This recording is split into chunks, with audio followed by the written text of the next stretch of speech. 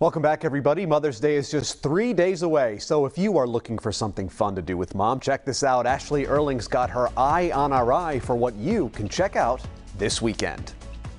As things slowly begin to return to some kind of normalcy, that includes being able to enjoy live performances once again. Island Moving Company's Newport's classically trained contemporary ballet company presents Return to Live. This in-person performance will take place at the Waterfire Arts Center with shows throughout the weekend. Capacity is limited, so be sure to snag those tickets ahead of time, but don't worry if you aren't quite ready to venture out just yet. The performance will also be simulcast via live stream.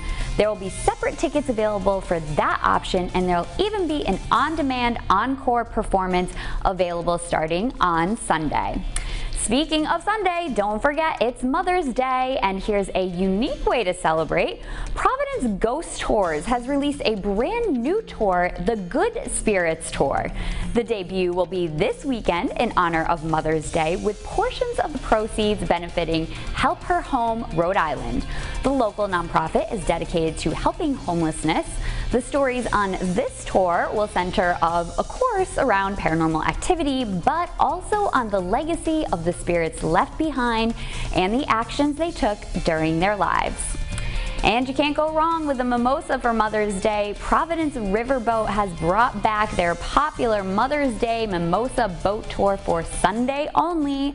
Grab that distance learning, working, cooking, and cleaning super mom in your life and treat her to a relaxing boat tour. Both daytime and evening tours are available for this open-air narrated cruise with complimentary mimosas for all those 21 plus. And if you're still looking for some dining options for Sunday, our friends at Go Providence have lots of suggestions. I've posted all of those, along with the details for all of these events, on our website, rhodeshow.com.